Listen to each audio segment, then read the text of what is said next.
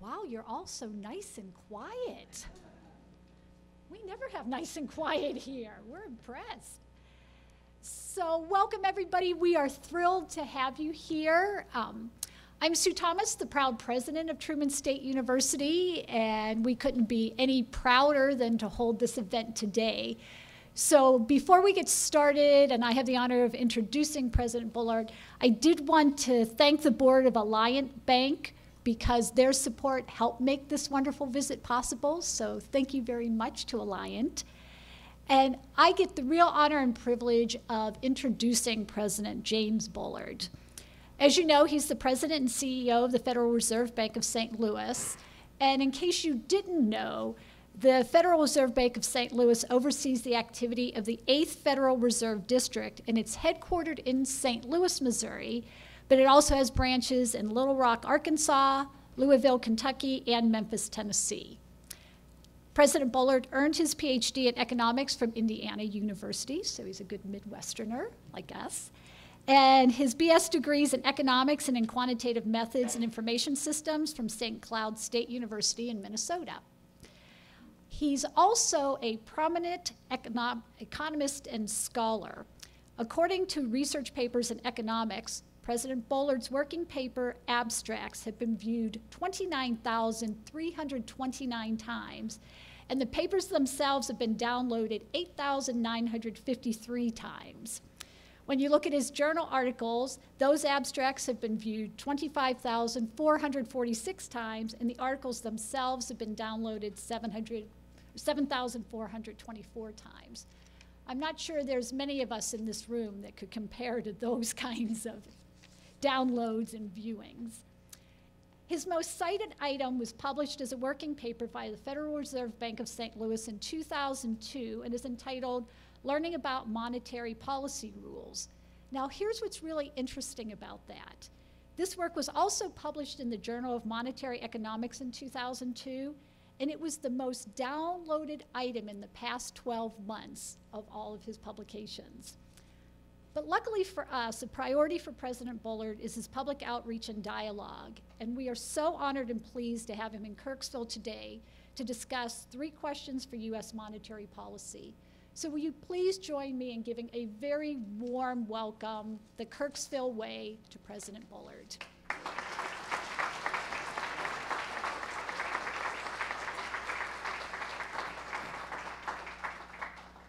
Well, good afternoon, and thanks for having me here. It's really a pleasure to be here as we like to get around the district and meet everybody on the ground, and I'm looking forward to our Q&A session, which will be later on after I finish my slide deck here.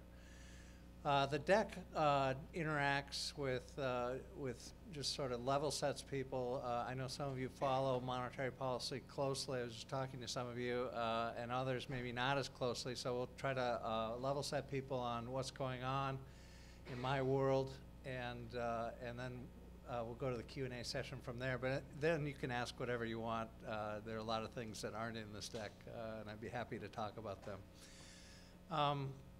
I think overall, just to give you some background about how the Fed works, I always like to say there are 3 parts to the Fed. There's a Washington component, there's a Wall Street component, and there's a Main Street component. I'm part of the Main Street component, and my fellow presidents at the 11 reserve banks outside of New York are part of that. The idea was to decentralize the central bank, allow input on important financial matters from around the country, and not allow this to all be dominated by what's going on in New York and Washington, D.C., or even the East Coast generally. So that was a deliberate decision 100 years ago by the framers of the Federal Reserve. And I relish the role. I like playing it, and I think it's an important role, and I think it's served us well as a country.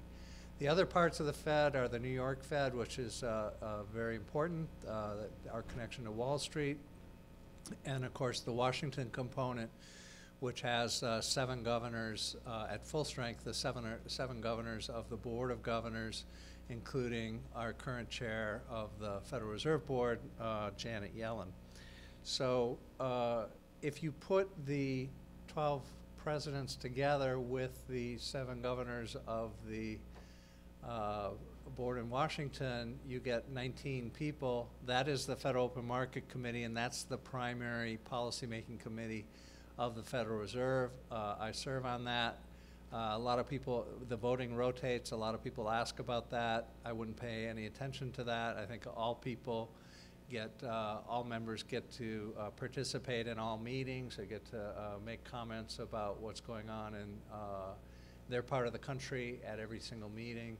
And so it's really a story about collective judgment of the committee about where we should go with monetary policy. And what is the decision that's being made there? It's really short-term interest rates, which tend to affect all interest rates in the economy.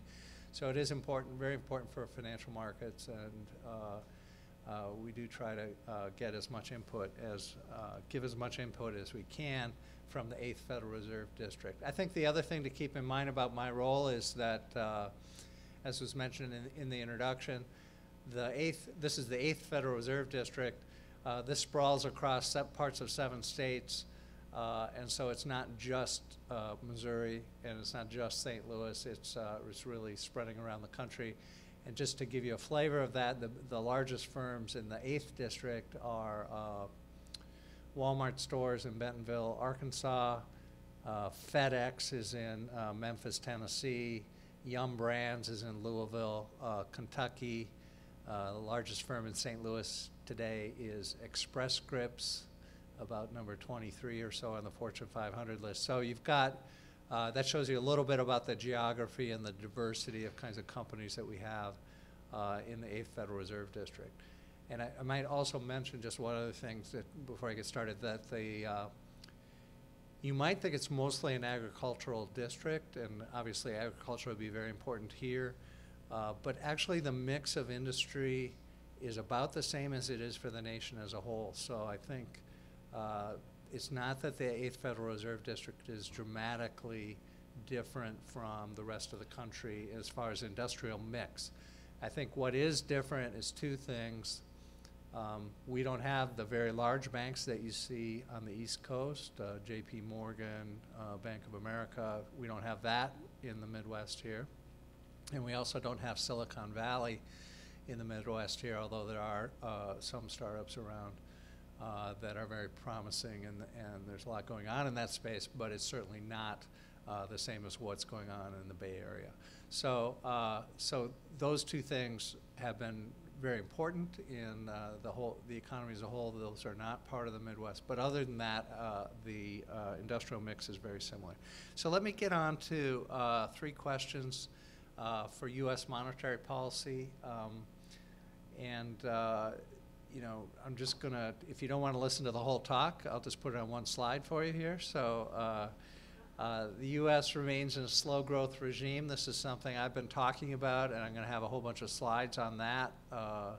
It's really not as good as it has been in the whole post-World War II era. It's somewhat slower than that, and that's been the case since the financial crisis.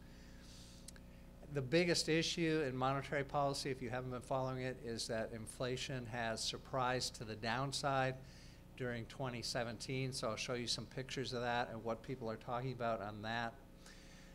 U.S. labor market performance has been pretty good, but I'm going to have some comments on that. I don't think that that's going to feed back to inflation, but we'll talk about that. And so given these first three bullet points, the implications for monetary policy are that the policy rate, that's the rate set by the Open Market Committee, is likely, the current level is likely to remain appropriate going forward. So the questions would be, based on that, the questions would be, you know, okay, we've been in slow growth mode, but maybe in the second half of 2017, which is where we are today, maybe growth is suddenly going to perk up maybe to 3%. That has been a story that's been told during 2017. And so that's the first question, is that what's going to happen, that the second half of 2017 will be better than the first half? I'll talk about that quite a bit. Is the downside inflation surprise in the first half of 2017 likely to suddenly reverse itself in the second half of 2017? We'll talk about that one. And finally, will the strong labor markets lead to higher inflation? And the answer to all these questions is no. So I'm kind of Dr. No. So I don't think any of these things are happening, even though some people have talked this way that all these three of these things are happening. I don't think any of them are happening. So this is what's leading me to keep my current position of that rates are fine where they are, and we don't need to really preempt new things happening in the U.S. economy. So let's start with the first one. Will real GDP growth be higher in the second half of 2017? Real GDP is the way we measure total output in the economy, also total income in the economy, same thing. Will it be higher in the second half? And since the financial crisis ended, the growth rate has been about 2%. So that's quite a while now. The recession ended in 2009. We're in 2017, so it's quite a while. If you look at the growth rate for the first half of 2017, so that's averaging across the first quarter and the second quarter, it's 2.1%. And people told a story that second half was going to be better than that, maybe all the way to 3% in the second half of 2017, which is where we are today. But you know, I don't think that's what's going to happen, so the 2% growth rate looks like it's going to remain intact. So here's the picture going from 2009 all the way up to the present. On the horizontal axis, there's a horizontal line at 2% there, and then the blue line is the actual growth rate. So it was really low during the recession, negative, and then it came back up and it's bounced around, but it really hasn't deviated much from 2% through that whole time. So I'm calling that a 2% growth regime. And even today, we're not very far off that 2% number. Really, the best we were doing was at the first, say, January of 2015, where we were actually over 3%, but really not too far from 2% on average over this whole period. So two developments have dampened the hopes that we would get to 3% growth during 2017. One of those is that the macroeconomic data that we get every day has, generally speaking, come in weaker during the August and September time frame. And because of that, forecasts for third quarter GDP growth have been marked down. I'm going to have a picture of that. And secondly, as many of you know, there's this tragic damage from the hurricanes, both on the human side, but also on the economic side. Lots of damage from hurricanes in two of our biggest states, Texas and Florida. Houston, Texas, one of the biggest cities in the U.S. Also off the coast in the Gulf, have a lot of oil rigs out there. They're also damaged during the hurricane. So lots of human tragedy, but lots of economic tragedy as well. And so both those things are a downdraft to third quarter GDP growth. Now, the way this works, the way storms work, is you get a lot of damage and then there's rebuilding afterwards. And so we do expect a rebound in the fourth quarter. So a lot of this is a game about, well, how much damage do you think was caused in the third quarter, and how much of a rebound do you think there's going to be in a fourth quarter? And then if you average across those two quarters, are you going to get, let's say, 3% growth? And I'm saying probably not. So here's the tracking estimates for third quarter real GDP growth. We're just at the end of the third quarter now, but the way this works in the macroeconomic world is you're always looking in the rearview mirror, and you don't get the data till later. But the estimates for third quarter growth as of early to mid-August are given in the second and third column there. And some of those numbers are pretty high. Atlanta Fed GDP now 3.6%. Our own news index 3.7%. Macroeconomic advisors close to 3%. So you had some kind of high numbers, high hopes for the third quarter. Now you look in the third and fourth column at, as we got into September here, all these things have been marked down quite a bit. Some of that's hurricane, some of that's just weak data that we've gotten on other dimensions, and now everybody's thinking quite a bit less than what they were thinking as of early August. This will all get settled when we actually get a number from the government on how fast GDP grew in the third quarter, but we won't get that until 30 days after the end of the quarter, which is going to be late October. Here's the estimates of hurricane damage from Goldman Sachs, Macro Advisors, Moody's, Oxford Economics. They're all ranging from 0.4% at an annual rate up to 0.8% at an annual rate. So there certainly is a tangible feel from what happened with the hurricanes. Again, a lot of that will bounce back in the fourth quarter. So to get some measure of underlying strength in the economy, you have to kind of average across those two. So hopes for faster growth in the second half of 2017 have been tempered by weaker data and hurricane damage. There will be some rebound in the fourth quarter, but whether this is going to be significant enough to move us off our 2% trend, I think, is really the question. And I just don't see, we're not going to really know the answer to that question until when? 30 days after the end of the fourth quarter, which is going to be the end of January. So you really aren't going to know in the November, December timeframe whether how this is all panned out and how much bounce back there was from the hurricane, and how much of the slower growth in the third quarter was just slower growth, and how much of that was due to hurricane damage. So I think the idea that we're suddenly moving off this 2% growth trend, I think the answer to that question is probably not. So let's move to the second question. Will the low inflation trend reverse itself in 2017? U.S. inflation has been below the Fed's official 2% target since 2012. So we're talking 5 years now of not meeting our inflation target. Some of you that are in business would, if you didn't meet a target for 5 years in a row, you'd probably get fired. Please don't do that to me. I appreciate it if you keep me in the job.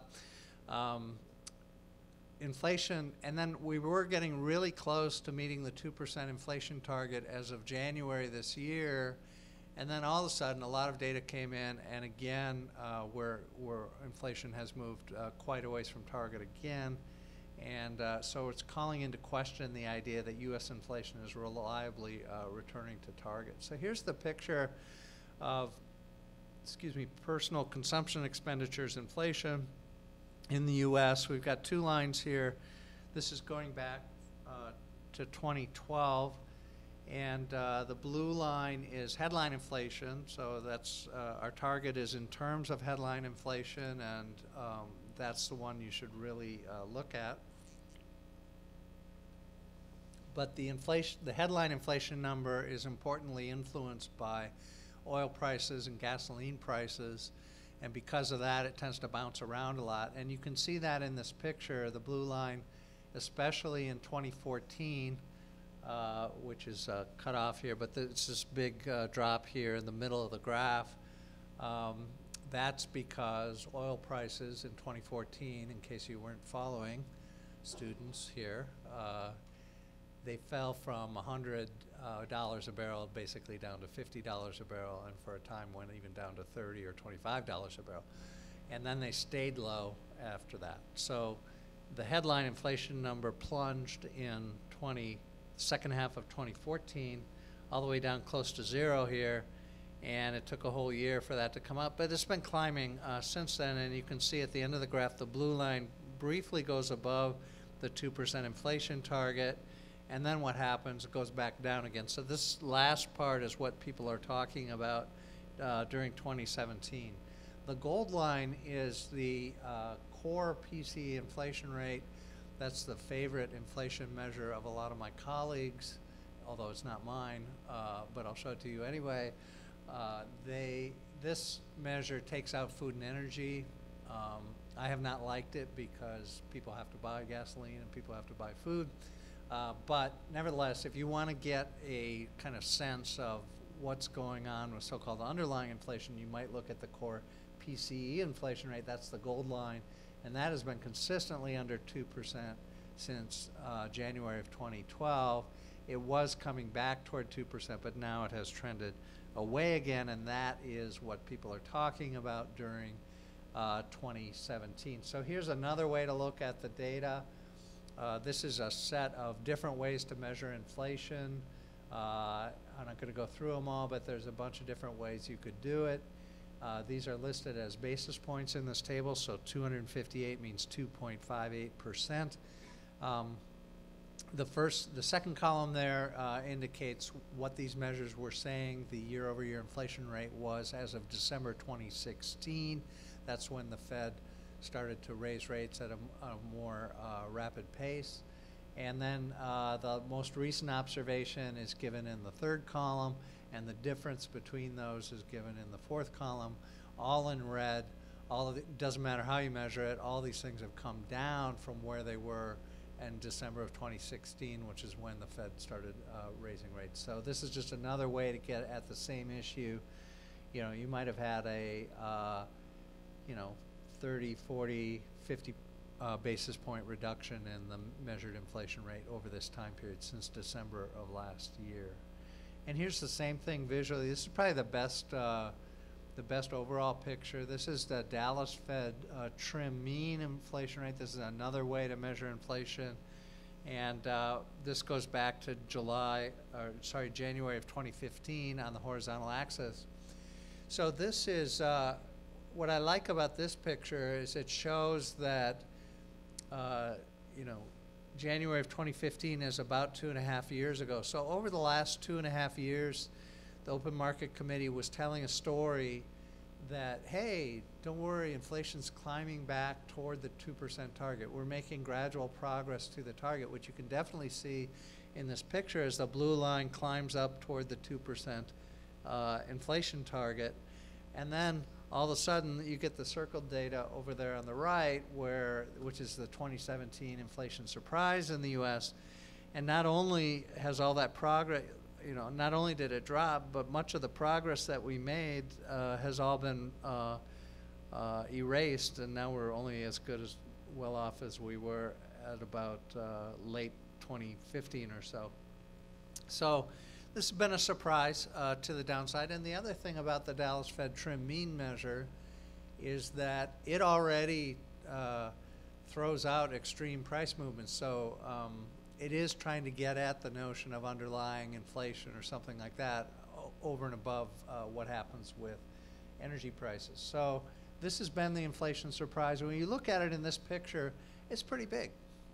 It's pretty big. And this is a measure that already is supposed to be measuring underlying inflation. So whether that's temporary, whether that's caused by noise, or whether there's something more fundamental going on in the economy, that is the argument that's being conducted in monetary policy circles. I've got this same picture for core PCE inflation, which I like less as a measure of underlying inflation, but because it still tends to be influenced by energy prices. This is the exact same picture, goes back to January of 2015, so it's about 2.5 years. For a long time, we could tell the story based on this that inflation was coming back to target. The dotted line is the trend line. It did look like it was all coming back, and then lo and behold, falls off a cliff in 2017. That's what people are talking about. So what's the bottom line on the 2017 inflation surprise?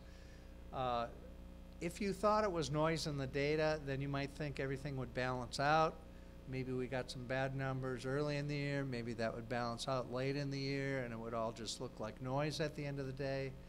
But the Open Market Committee itself has already projected what we think core PCE inflation will be at the end of the year, and it's 1.5% at the end of 2017.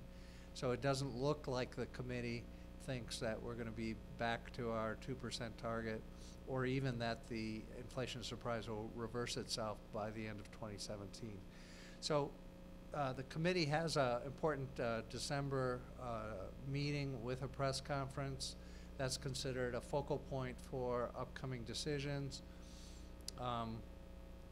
What are we going to be seeing at that point about inflation? Well, we're going to be seeing maybe 1.5, 1.6% on the core PCE inflation rate. So it doesn't look like at that point that we'll have any confirmation that inflation is moving back to target more faster than we previously thought.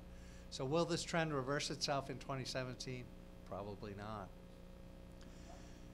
So the last question of the three is what about labor markets? I already said labor markets are strong, have been pretty good in the U.S. I think the unemployment rate here, if I got the briefing right, is 3.6%.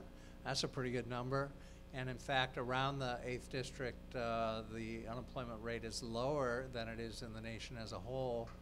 And so, you know, generally speaking, we are talking about strong labor markets. The question for monetary policy is whether those strong labor markets are going to translate into meaningfully higher inflation, and the answer to that is also no. So, labor market performance, pace of growth and employment has been at or above expectations. Unemployment is low. Will this drive inflation higher? Here's the non-farm payroll chart. This goes back to January of 2012, so about 5.5 years. And I like to show it this way. This is percent change from 1 year ago. A lot of times when people talk about the jobs numbers, they say, for those of you that follow this, they say things like 120,000 jobs are created, 180,000 jobs are created, 250,000 jobs are created. But I want to focus on the percent year over year because I think it's more informative. And what you see in this picture is it peaked in January of 2015 at about 2.3%, and it's been on a slow decline ever since, down below 1.5% now. So job growth has been slowing, even though it gets portrayed as very strong job markets. It has been slowing over the last 2 years pretty consistent. And here's the unemployment rate.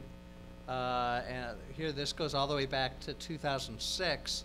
You've got the shaded area is the recession and the crisis. So when the recession and crisis came along, unemployment exploded and went up to 10% in October of 2009. And ever since then, it's been declining, although in recent years, if you squint at the right-hand part of this picture, it's been declining at a slower rate in the last 1.5 to 2 years than it was. I like this picture because if you look at the pre-crisis unemployment rate, which is 2006, 2007, and you take the average over that period, that's the gold line in this picture. And you can see we've come all the way down to that level. So in 2006 and 2007 was kind of a housing bubble. There's a lot going on in the economy. It's about as good as you can get, and we're already down to that level. So we're probably about as good as we can get on unemployment for the U.S. economy, even though the most recent readings have actually been as low as 4.3, 4.4%.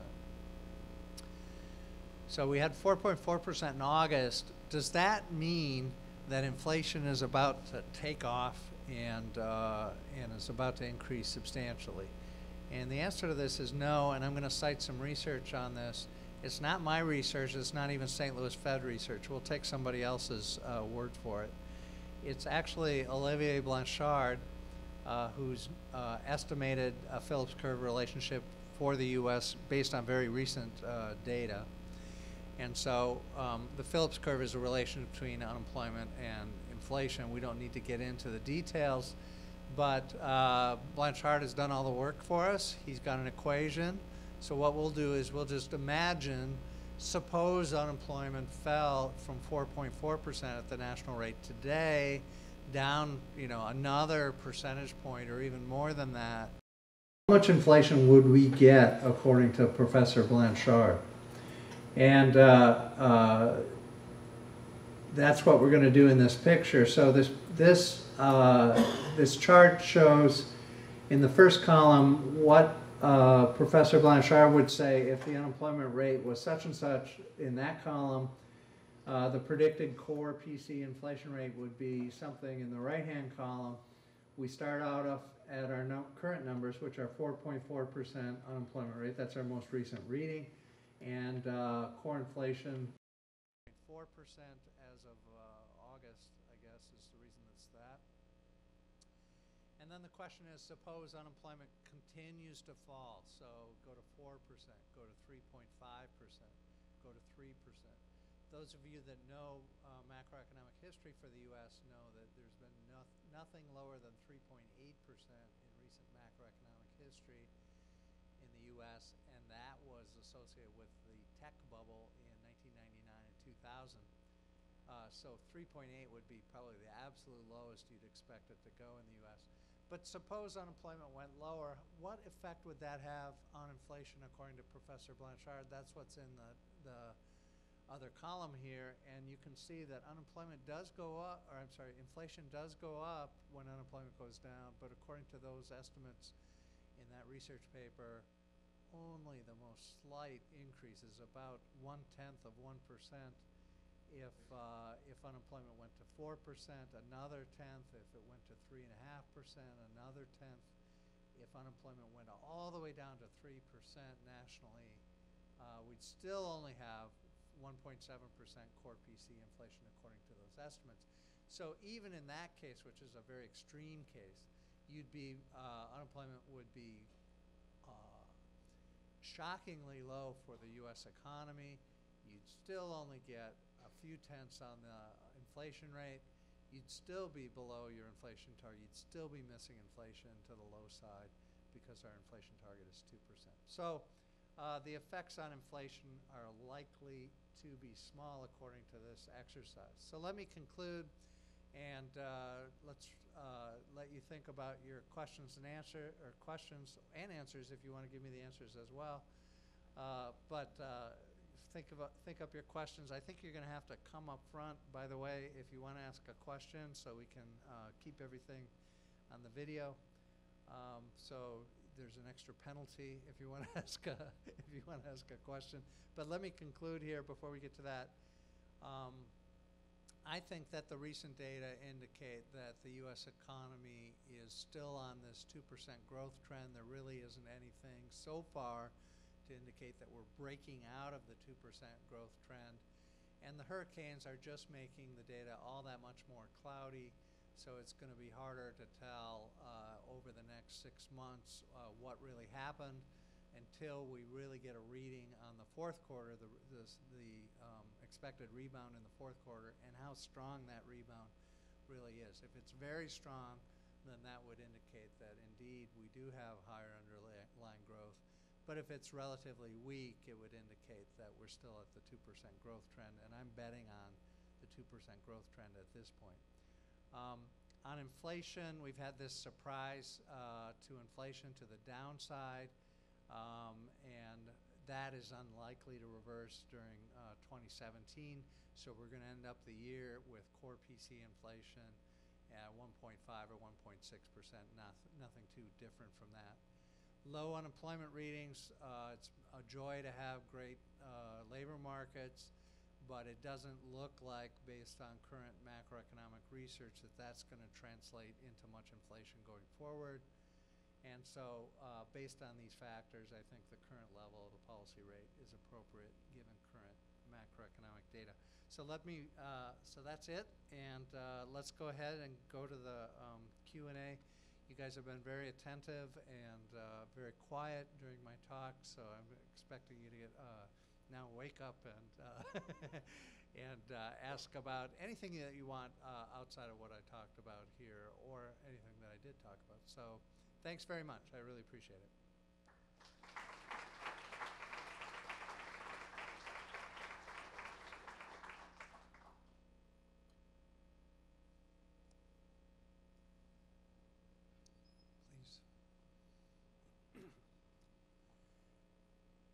Yeah, you might as well come up and line up if you want to ask a question. It'll probably be faster. Hello. Thank you Hi. for that presentation. That was really interesting. You mentioned two main reasons why the growth rate hasn't recovered. One is hurricanes, which it seems like we've had hurricanes for a while, even though they might be getting worse because of global warming. And we've had significant hurricanes this year. Aside from like hurricanes, you said there was like weak macroeconomic data that came back.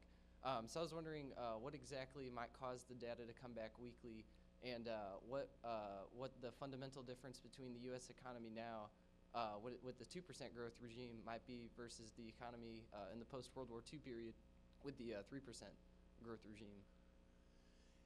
Yeah, I think it's a great question.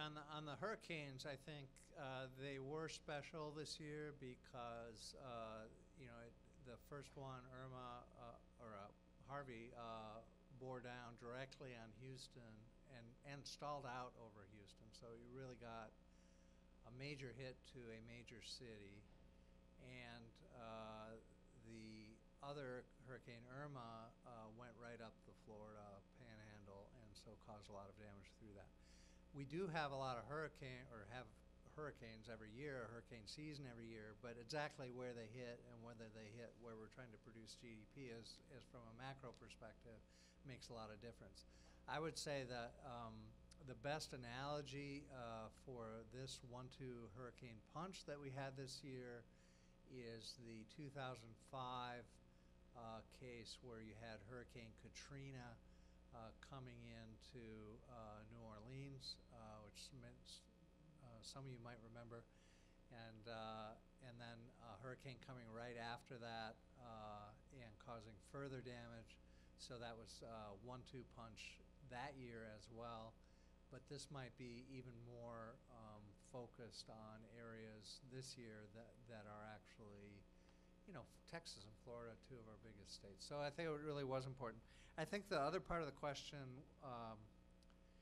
is a very important question, which is, before the crisis, you basically had 3% growth in the United States over a very long period of time, from 1948 all the way up until 2007. And many things happened over that period, and the economy transformed in many ways, but you still had 3% growth, on average. And even down times followed by good times, and you still averaged out to 3%.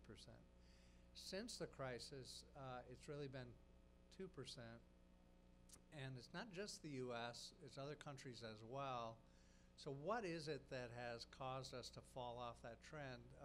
The main answer to that question is productivity. Productivity improvement is your main driver of long-term growth, and it has been slow in recent years compared to what it was over that post-war era. And why is productivity low? I think that's a great question for some of your professors to answer in some of your classes. I have ideas about it, but I don't want to get too far off track. But I think it's low productivity has been the key culprit in low GDP growth. If you just wanted a simple model of growth, it would be how fast is the labor force growing and how fast is productivity growing. Labor force has been growing more slowly than it was in most of the post-war era. Productivity also growing more slowly, so those two things together are giving us a slower growth rate. A lot of times people say there's all kinds of great technology around, why isn't that translating into higher productivity? And that's kind of the core question of the post-crisis era.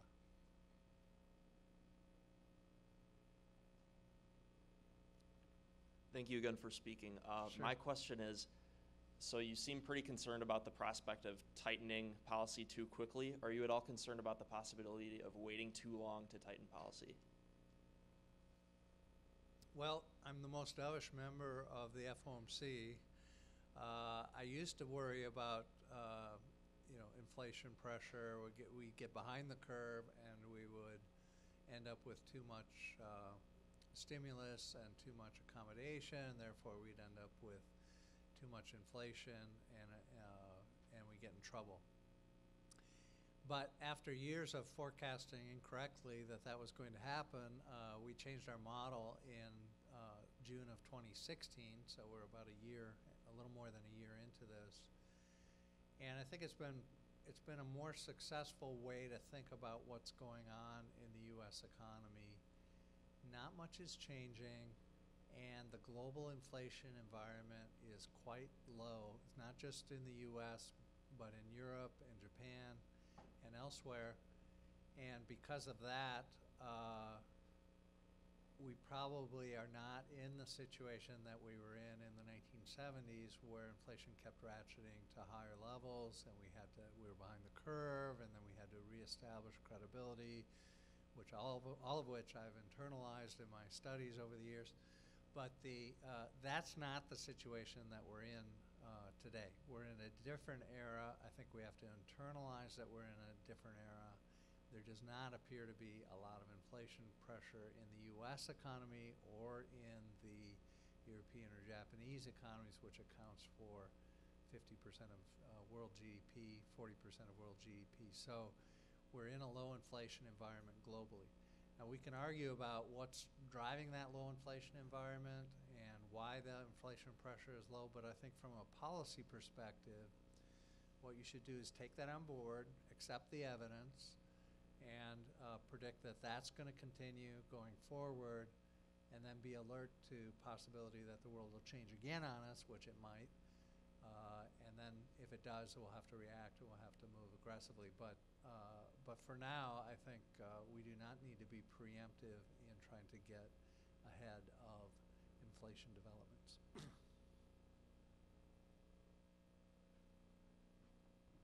Hi, my name is Hi. Brian Kantanka, and my question deals more with the operations of the Federal Reserve System. Within the past few years, we've seen a lot of national programs and services being consolidated. For example, with Kansas City, we've seen the Treasury Services Department along with the Customer Contact Center being consolidated. My question for you deals with, has the St. Louis Fed felt any of these consolidations, and what do they translate to? Yeah, great operational question about the Federal Reserve.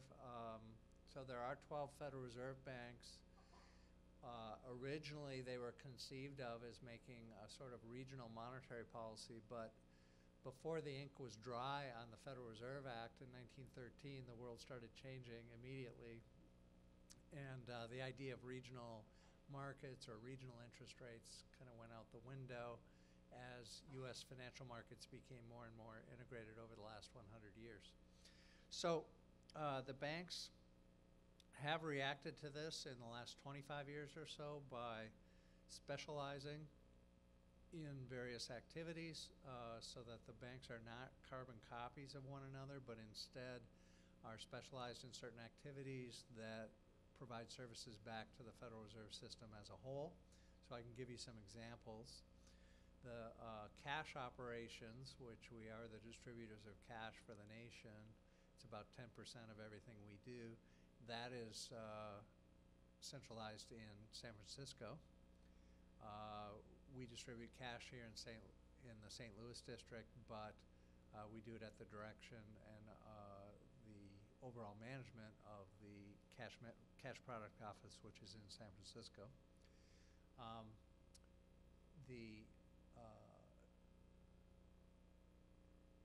The Treasury business that you refer to is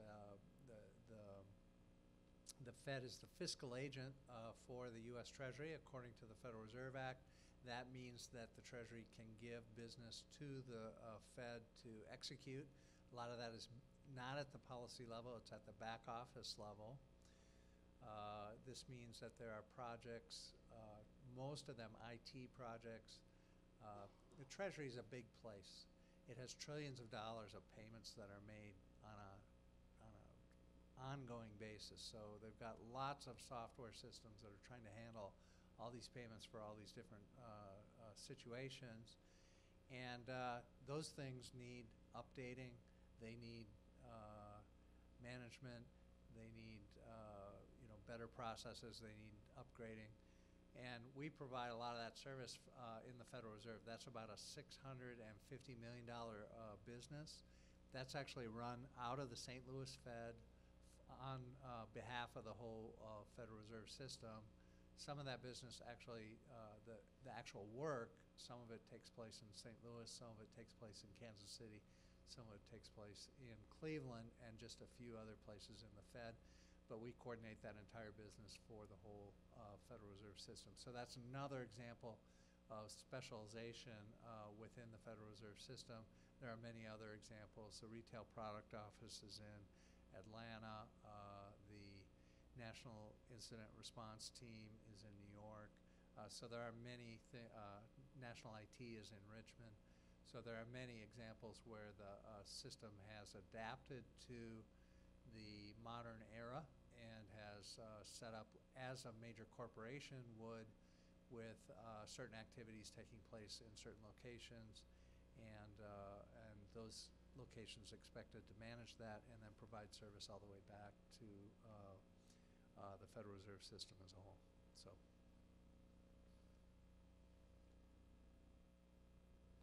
I just finished telling my students why some of the costs of inflation are, some of the costs of deflation.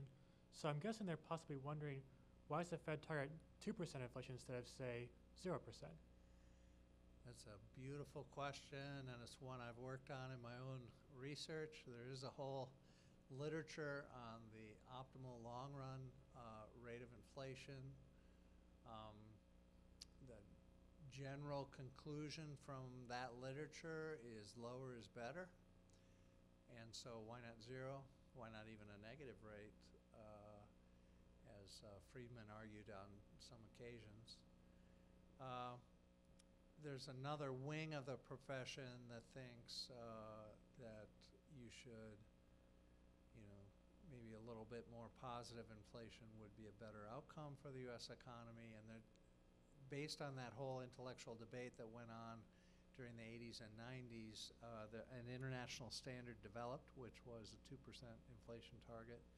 The U.S. was a latecomer to this international standard. It was really led by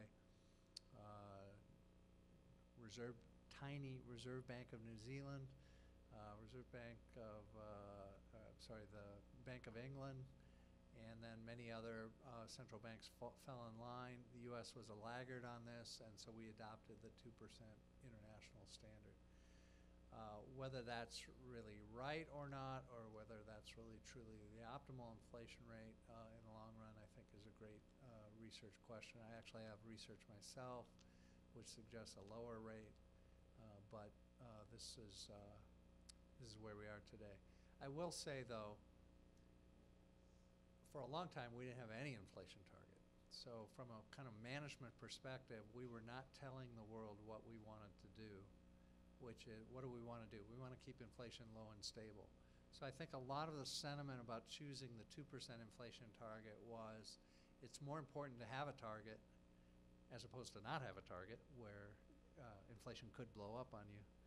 It's more important to have a target, and whether it's 2% or 1% or 0 is less important than just having a target. And so I think that's where some of the logic of the current target came from. I want to say one other thing about that. The inflation target in Europe is actually 2% or less. So if you hear them talk about it, you hear Mario Draghi on TV. He always says 2% or less. So it's always, the or less is always in there, and that's because they did maybe have more sympathy to the idea that inflation lower than 2% was fine. They weren't worried about inflation lower than 2%. What they were worried about is inflation getting out of hand and going to 10% or 15%, as it did in the 1970s. So recent metrics like the cyclically adjusted price-to-earnings ratio tend to suggest that the U.S. equity market is pretty significantly overvalued. Do you think there's a bubble in the equity market, and where do you think this bubble is stemming from, if you do think there's a bubble? Yeah, I think bubble is a strong word. I do think equity valuations may be stretched, and when you look at the rise in U.S. equities, certainly the whole market is up, but a lot of this is associated with a few stocks that are usually talked about as tech stocks, and that they have exceptional valuations. I don't have any better arguments for or against what the valuations of those companies should be, but they've been a big component of the rise in U.S. equity markets. So a lot depends on what you think about those companies and whether they are, on the one hand, the pro hand would be that they're revolutionizing American business and therefore they're extremely valuable.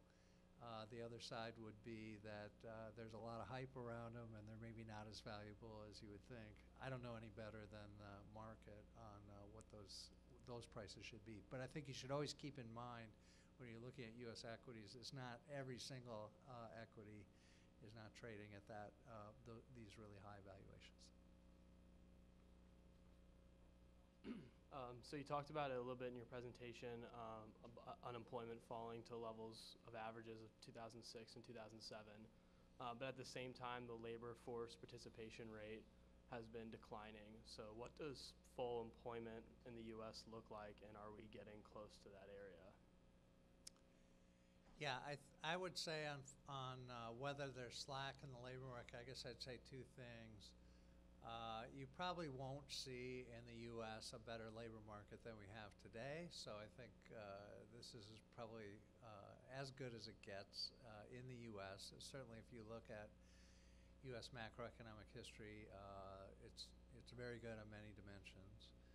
And so, but the question of whether there's slack or not is maybe not as important for monetary policy, because in this calculation that I showed you in the end here, it's really the relationship between labor markets and inflation that has changed over the 20 years. And it's, in the statistics, it's the coefficient there that's relating the labor market back to inflation. That thing has gone down, down, down, and looks like it might have gone all the way to zero. So whether you think there's a lot of slack over here or not much slack over here, the fact is that's not translating very well into whatever's going on with inflation. So the connection between labor markets and inflation, it's that connection that has weakened substantially over the last 20 or 25 years. And it might have been a totally different thing in the 70s or the 60s, but it's whatever it is, it's very weak today. And so whether you think there's a lot of slack over here or not is maybe not as important as it used to be.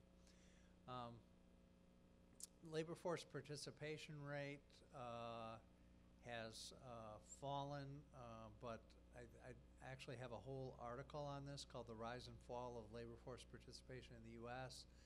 I think it's a 2014 article in our review. You can check it out, but if you don't want to check it out, you can just listen for the next 20 seconds. Labor force participation was low in the 50s and 60s. It rose to a peak, pretty consistently rose to a peak in 2000, not 2008, 2000, and then it has fallen ever since 2000. And if you write down demographic models to talk about that, you will get very accurate predictions of what has happened. So that's has made me think this is a slow-moving, demographically influenced variable, labor force participation. It does depend a lot on aging of the U.S. economy, but it also depends on changing composition of the labor force in the U.S. and changing propensities of certain groups to participate in the labor market. So I think it's mostly a demographic issue. If you look at the data just recently in the last year or 2 years, the decline has flattened out. And maybe that's because of very strong labor markets, but I wouldn't see this as an important cyclical variable that is telling us a lot about what's going to happen to inflation going forward. Hi, thanks for an interesting talk. And sort of on this topic, I was wondering if there hasn't been a delinking between productivity raises and wages. And the Economist Magazine and Krugman have talked about that maybe what we're seeing is, yes, people are coming into the workplace, but they're not being paid as much. And then some of the inflation that's not being captured might be in medical inflation, and that might come directly at the expense of wages, especially for people in the middle to the bottom. And I would also imagine with the increasing inequality, the multiplier effect may be off by quite a bit, because people in the lower classes spend nearly everything they get in wages, whereas people at the top spend, what, 30 cents on the dollar or something like that. And so I was wondering if that the no increase of minimum wage, the lack of wages tied to productivity might not be part of the lack of the trade-off between unemployment and wages and this low growth. Okay, so it's true. So first of all, if you look at the Fed's favorite measure of wage growth, which is ECI, Employment Compensation Index, it's about, and you look at it year over year, it's about 2.5%. And the way I like to think about that number is that productivity growth has been averaging about 0.5%, and you would expect wages to move with productivity, or total compensation really, to move with productivity. And then add on 2% inflation to that, you get to 2.5%. So, and if you don't want to add on 2% inflation, only add on 1.5% inflation, and then actually real wages have been going up. So, so I'm not as sure that it's as inconsistent as what people say. If you look at it compared to the 1960s or something, you might say, well, wage growth was higher, real wage or nominal wage growth was way higher in the past. But is that really the way we should look at it? You would expect nominal wage growth to be low in a low inflation environment, and then you add on to that, it's a low productivity growth environment, and those are the two things that you would expect to feed into nominal wages, and therefore that's why we have low nominal wage growth. So I don't see the 2.5% ECI number as being inconsistent with my regime notion. We're slow growth, we're low productivity, we're low inflation. Given those factors, this is about where you'd expect wage growth to be. So that's my basic story on wages. Now, I think the total compensation idea is critically important for this wage story. You got to think about how's the whole compensation package changing for the American workforce.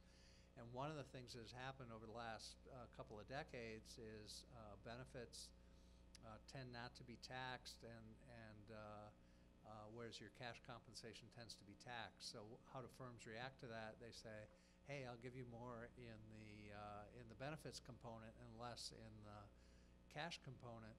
And that's been growing over time. So you really have to look at the whole package of compensation. That's one thing that the ECI does, and better than other measures of wages.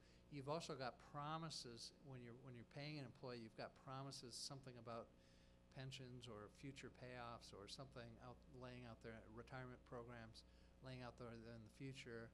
Those actually have different amounts of value to people that are at different stages in the life cycle. So you got to think about that in compensation. That often doesn't get handled in compensation measures. And just one other thing about this. So we talk about this a lot among my staff. So we're very excited about this. Is an exciting thing in the macro world. You look at this picture that says median wages have only increased 7% since 1985. Politicians often cite this as evidence that sort of the average person or the median person is not any better off than they were since the middle of the 1980s. But if you look at per capita income, real per capita income is approximately doubled since the 1980s. So what the heck? What the heck is going on? Why is the median guy flat? And then when you look at sort of total income or per capita income in the economy, it's doubled. That would say we're twice as well off as we were in the 1980s. And I was around in 1985, and I'd say we're about twice as well off. But so one thing that's happening is the definition of household has changed over time. So what you're doing is you're taking that rising real income and you're dividing it by more and more households. So what you got to think of is like a household that gets divorced. So if you took that household combined income, you would have some amount of income for the household. The household gets divorced. Now you got two households, but you basically have the same amount of income. So the household income goes way down. That has happened in spades since 1985 in the U.S. economy. It's changing societal norms, maybe more divorce, other single households, other types of households. And because of that, that has happened more than the income has gone up, and so it looks like household income has stagnated. But the economy as a whole, if you look at real per capita income, approximately doubled over this time period. So I just think it's something to keep in mind about that particular statistic about stagnating median wages in the U.S. economy. The points about income inequality are certainly true, and that's been rising. Yeah. So. Thank you for your talk. And I'm of the opinion that our natural progression as a society is towards a almost fully automated society with a sort of universal basic income, to the point that it will allow for more almost kind of wage insurance and cutting edge growth. From a regulatory perspective, how do you approach that and prepare the nation and the world for that as we progress as a society? Okay, so this is another great question in macroeconomics, and I saw a brilliant paper by David Autor, who's from MIT this year. I saw it a couple months ago. Best title I've ever seen. It's called Robocalypse Now. So this is the idea that robots are going to take over all our jobs, and there won't be anything for us to do, and how are we going to run a society that operates like that? So what Autor does, and you can go get the paper yourself, but the nutshell is he's very good with data. He's very good at the sectoral level. He's very good at analyzing things and then making clear what the results are. But the idea is you'd look at a particular sector of the economy, and you would look at when productivity improves in that particular sector, does employment go down? And then what happens to the sectors that are kind of closely related to that particular sector? And the answer is super clear coming out of the data. When the productivity goes up in the sector, that sector hires less people. And then the related sectors, employment goes up in these related sectors. And so on net, you get more jobs than you would have had before. So that makes a lot of sense, and I think is the story of technology in the U.S. over the last 100 years. I think you have to keep in mind that automation has been occurring ever since the Industrial Revolution got started. People have been predicting ever since the Industrial Revolution got started that there would be no more jobs, there would be nothing for anybody to do, and this would all end in disaster. And that has not happened. And the leading example is agriculture. Agriculture would have had 50% of all employment in the U.S. in 1900 or so, and today it's about 1%. But just because all those people had to leave the farm, including my father and my other people in my family, that didn't mean that they didn't work. It doesn't mean that we have 49% unemployment today. Instead, other industries developed, other sectors started to come into play that wouldn't have been thinkable even in 1900, and whole industries arose and people started working in these other industries. So freeing up labor from relatively menial tasks into more maybe interesting work has been the whole story of the U.S. economy for a very long time, and will continue to be the story of the U.S. economy. And sure, short term it's going to mean transition and change, but long term it's making us all much better off than we would have been. And if you don't believe me, okay, you go back to 1900 and you live the way people lived in 1900 and throw away all your toys and all your machines, and tell me what you think about that. So, okay, I think, so we got one more? Sure, I'll have one more. So some of the predictions that you had up there for the predicted growth rates seemed pretty high. I think there was one that was like 3.7%. that was put out by the St. Louis Fed. I think it might have been the St. Louis Fed. Yeah, so that just seems like pretty ridiculously high, especially with like recent trends. So I was kind of wondering how that prediction was made and what purpose those types of predictions serve. Like Yeah. who's paying attention to that? Because it seems like if you put that up on a headline, you know, everyone would think that the St. Louis Fed doesn't know what they're talking about. But you know, obviously that's not the case. Oh no, we do. So that is a big number, but I would say those are quarterly growth numbers at an annual rate. So, you know, they bounce around a lot, and it is possible to have, you know, 4% growth, even 5% growth for a quarter. It's hard to get that kind of growth rate for many quarters, which is what we'd all like to see. But based on the very early data, the July data for the third quarter, and ours is an economic news index, so which is relying partly on reactions in financial markets. You know, it was saying based on past relationships with this kind of news, here's the growth rate that you'd expect to see in this quarter, and it was 3.7%.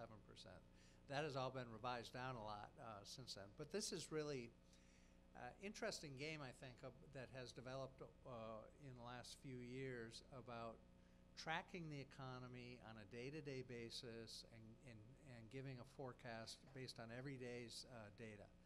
And this has become possible because of better and better technology.